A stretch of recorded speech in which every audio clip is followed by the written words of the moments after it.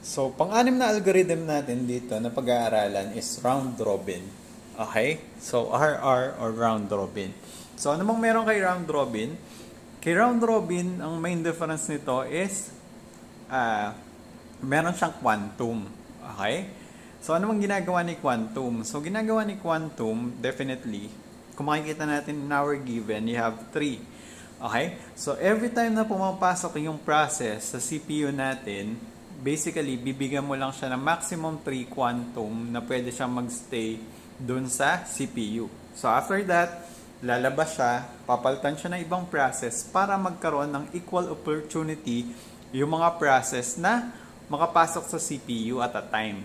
Okay? So, ang advantage nito, so yung mga process natin is nagkakaroon ng chance na pumasok dun sa CPU, hindi siya masyadong matagal mag-iintay with the RAM. Okay? Kahit paano, bits by bits na pa-process natin yung mga jobs na binibigay natin kay our CPU. Okay. Now, so dito sa part na to, so compute na natin sila. So, para mas madali, we'll be having a guide. Okay, dito sa taas. Ayan. So yung guide, ito yung magiging basis natin sino yung kasunod na process. Okay, so, and then this will be our Gantt chart. Yung implementation ni round robin, ang tinitingnan niya is arrival time din. So, ganun din. And then, depende na lang dun sa series ng guide kung sino yung susunod. Kaya kailangan tama yung guide natin. Okay. At time 0, so you have here P4. Lagay muna natin siya sa guide. Dahil siya lang naman yung nandyan, automatically, kukuhanin na ito ng CPU. Okay, CP4. Sabi natin, sinet natin na yung quantum natin is equivalent to 3. Kahit 7 yung burst time niya, kailangan niya mag-stop at time 3. Okay? So, this will be 4. Now, next one, kailangan mo i-check, meron bang darating na process? So, meron. Ayun, si P1. Si P1, lagay na natin dito sa guide natin. Now, dahil si P4 hindi pa siya tapos, kailangan mo siyang ilagay dito sa dulo ni P1. Okay? Cancel out na natin to kasi na-process natin dito. Now, wala pa namang ibang darating kasi time 5 pa. Pwede na natin i-process si P1. Okay? Kasi siya yung nandun sa guide. Now, paano again pumasok si P1? Dumating siya time 3. Ginawa natin, nilagay natin siya sa guide, and then si P4 hindi pa tapos, nilagay natin siya sa dulo ng bagong dumating na process. Okay? Kaya si P1 ngayon, so siya yung ipaprocess ni CPU. Now, yung sequence ng nasa guide natin, siya yung sequence ng ipapasok natin dito sa CPU natin. Okay. So, yung P1 natin, meron siyang 4 na burst time, so isa na lang to. Next one, may dumating ba? Meron. Ayan, dumating si P2. Now, si P2, ipasok na natin siya dito.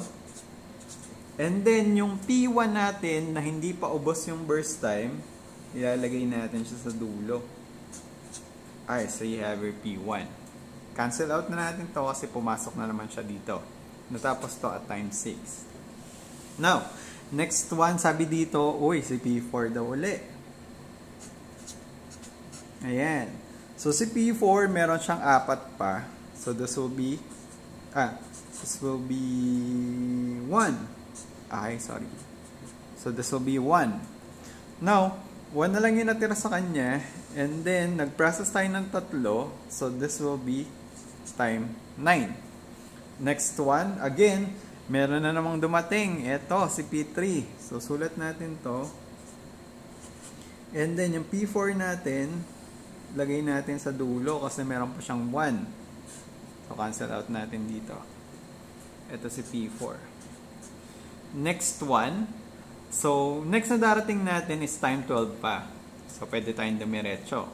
So, you have your P2. Ayan. Si P2 natin, 9 yung kanyang burst time. So, this will be 6. And then, mag-e-end to na time 12.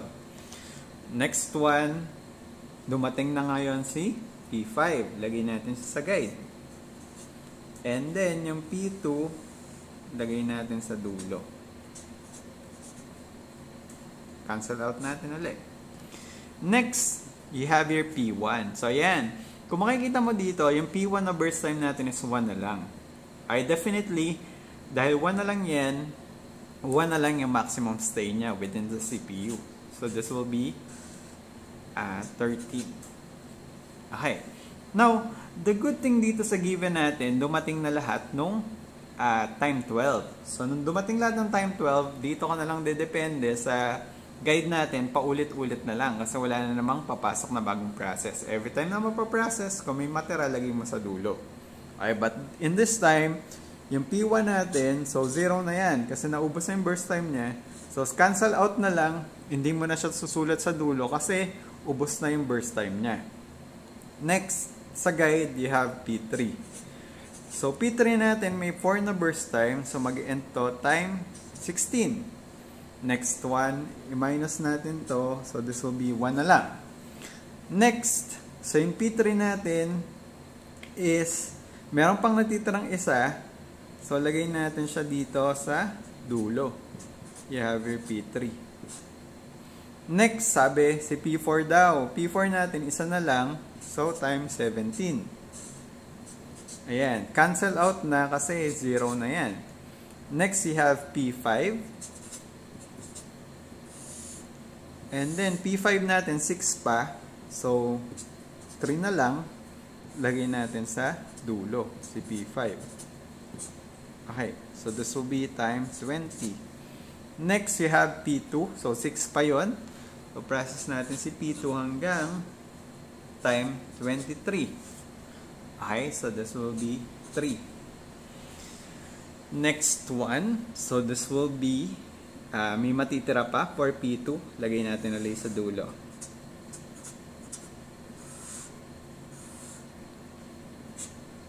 Next, you have your P3. P3 natin isa na lang. So, this will be 24.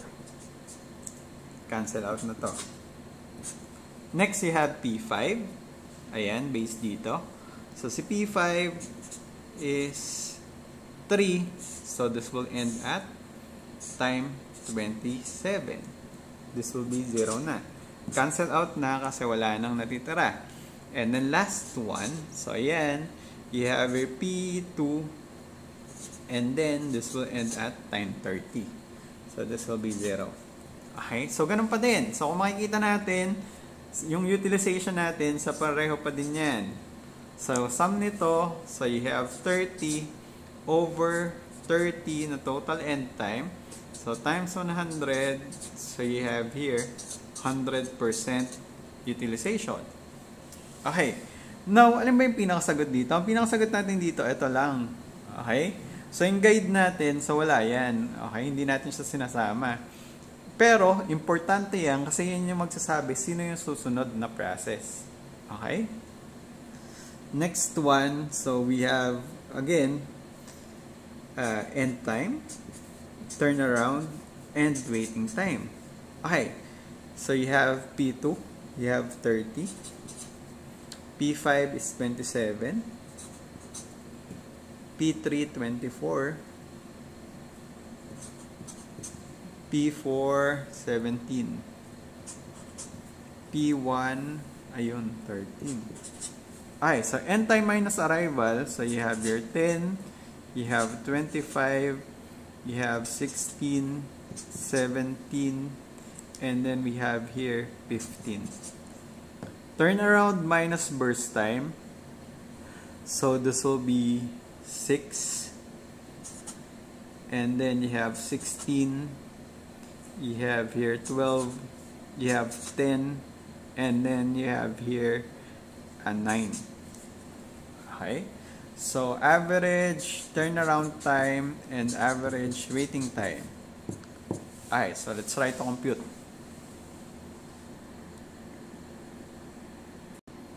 Alright, so we have here 83 over 5. So we have 16.60. Alright, so for the average waiting time, alright, so we have here 53 over 5. So this will be 10.60. Alright, so this will be for round robin.